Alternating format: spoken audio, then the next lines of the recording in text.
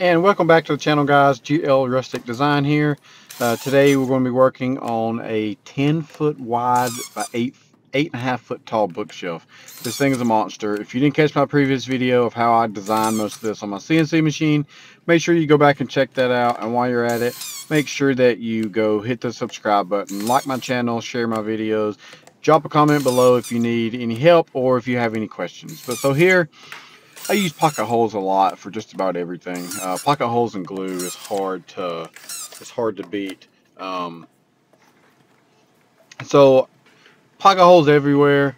So this end up being the back, and those are the sides. So you're gonna have the outside and the sides. I'll link all the measurements below so that you can hopefully get close. I always recommend don't go exactly by my measurements. um, you always need to make your own measurements, because if I'm off by 1/4 of an inch or whatever 1/8 of an inch, that's gonna make you off. So make sure that you make your own measurements. But here, I had the back piece, pocket holed it into the this is what will be the side. I make sure that you put the pocket holes on the outside so that you can later attach the face. This piece is the inside of the of where the drawers are going to be. So you'll need this times 2. And later down the video, the pocket holes that I put on the very back is what I don't know what I was thinking, but so you don't actually need these ones that were pointed up on the back. But yeah, so this is just the middle piece. That was the middle divider that held those two together. And then from here on, I start working on the face. So once again, face clamp, pocket holes. I just use regular pine for the face. And then I use birch, cabinet grade birch, so that I can run it across my machine for the whole base and shelving of this whole thing. So, but once you get all those, there's a lot of marking, there's a lot of individual little things you got to do. But so you can kind of put the drawers wherever you want it. I chose to put 6. You can make multiple drawers here. You can make it 8, 9, 10, or whatever, however many drawers you want. I kind of just divided it by 6 and went from there, made them all even.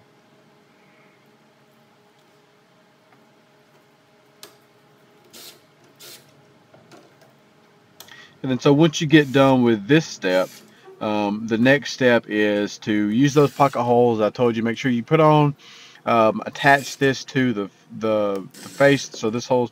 So you're gonna have this times 4 pieces. You're gonna have these pocket holes, the middle 2, as I'll show you here. Then you're also gonna have the one on the outside. Okay, and then so from there, this is me doing the trim on the very outside of the bookshelf. It's just I usually, you see that pine in the back. I usually use 1x10 pines, and I'll strip them into 1x3s. That I've kind of realized that comes out to be about the best looking, trim that I can get out of it. So, but just more pocket holes, more clamps. Sometimes on the base I'll use a little bit of glue. So here I just use a T25 Torx head bit and screw. So there's 2 on the top, 2 on the bottom. Make sure that holds the trim on. Actually, there's 6, so there's going to be 2 on the bottom, 2 in the middle, 2 on the top. And then, so just a quick overview of kind of where we're at to this point. You see the 2 sides, how the face is held together, how the back's held together, the middle. And this pretty much completes your base. And then you can start working on the inside. Like these holes, you don't need those, come to find out later. But so here again, I used the same birch on my CNC machine and designed the shelves. You don't need a CNC machine to do this. It's just a lot of hand cutting if you don't have one. So pocket holes everywhere. So I use birch for the bottom 2, and then pine for the middle 2 shelves. And then from there, I just use pocket holes, and then I use I actually cut myself a little scrap block to make sure all the shelves are, I think they're like 11 inches apart. and just so you don't have to really do any kind of measurements. And make sure and don't forget that pocket hole that you put dead center to hold it on. Um, like I said, this little scrap block just really helps get everything aligned.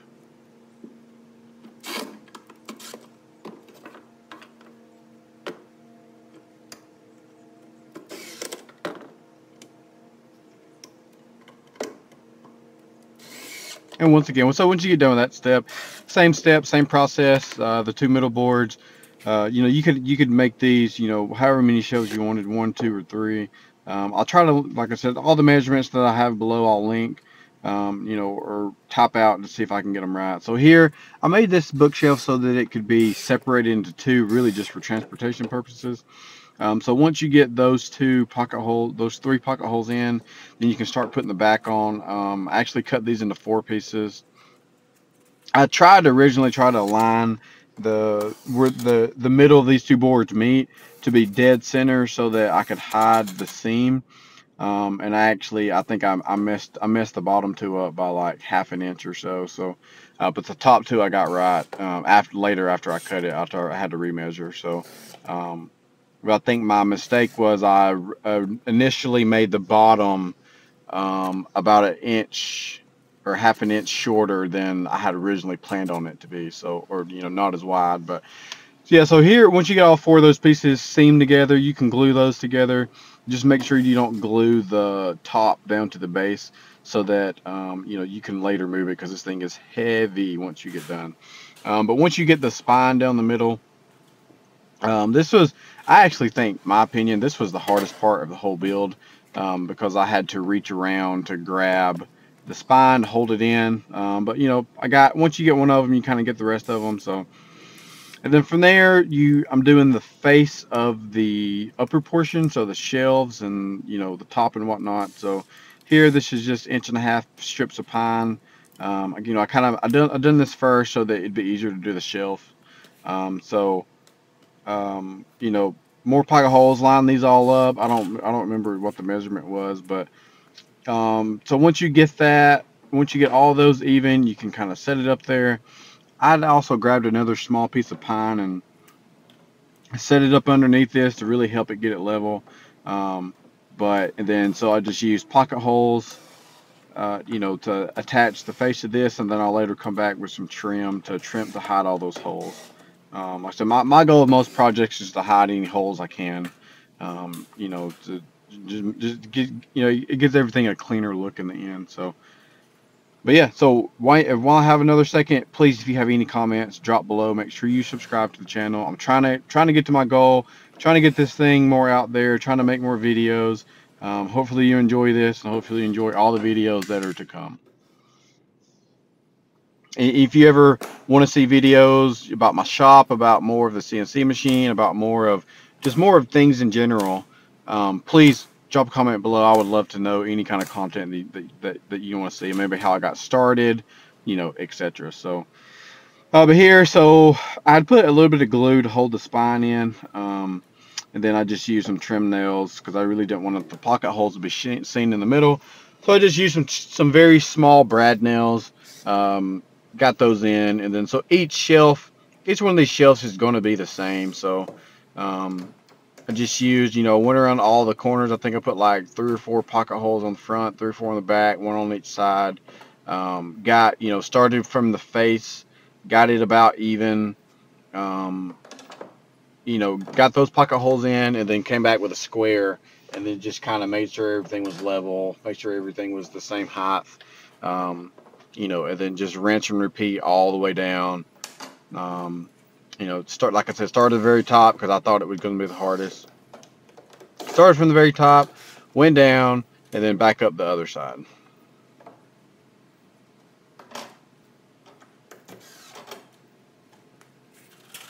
And also, if you, going back to the content, you know, later down the road, if you want to know maybe how I got started of doing this, you know, kind of, you know, even profit I make a year, you know, anything that, if you're just generally curious about how everything's done, just please let me know.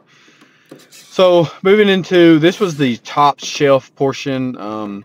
So this is the same 1x10 pines that I used for the trim and everything else. I just so I made the first one that goes all the way across is going to be 10 foot, and then I measured the inside from shelving to shelving. I think it ended up being like, I don't know, 113 inches or something like that.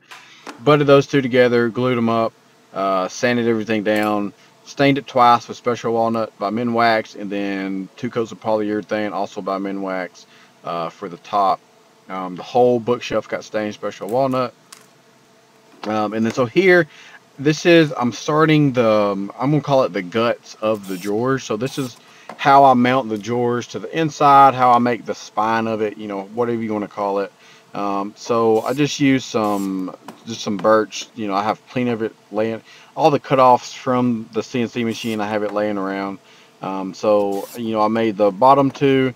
This whole thing needs to be about 1.5 inches wide, because the front of the face where the drawers go, they're about 1.5 inches wide, so I wanted to make sure everything was even. So like I said, I made the bottom at the top, and then I had took a drawer slide, and I put those, I lined up where I wanted to put the holes, so that I could later come back and make sure that all my holes were in the right spot. So and also, having a speed square, making sure everything's accurately measured, is a huge plus. So yeah, so and you only gotta make one of these. More pocket holes. Use the 1.25 inch torque screws to hold them together. And then from there, I attach those pocket holes, line them up perfectly. Like I said, it should be exactly the same width as that little front piece on the face. 1.5 inch, drill all those pocket holes in, and then I'll come back, take a measurement to get the back side, or you could use a square, whichever one works. I think I just took a measurement. Yeah,